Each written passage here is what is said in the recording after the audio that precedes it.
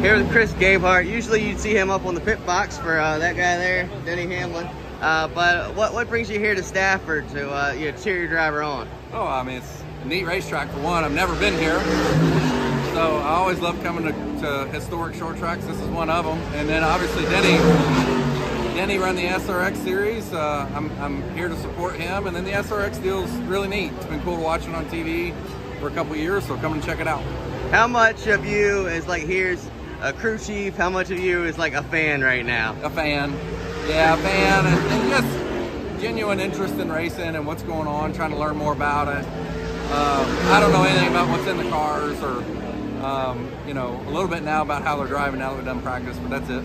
That's what I was going to ask is, have you looked under the hood and checked them out yet? Or just inside the cockpit a little bit. I don't know any detail about the setup stuff or any of that, but just a little bit. All right, thanks so much.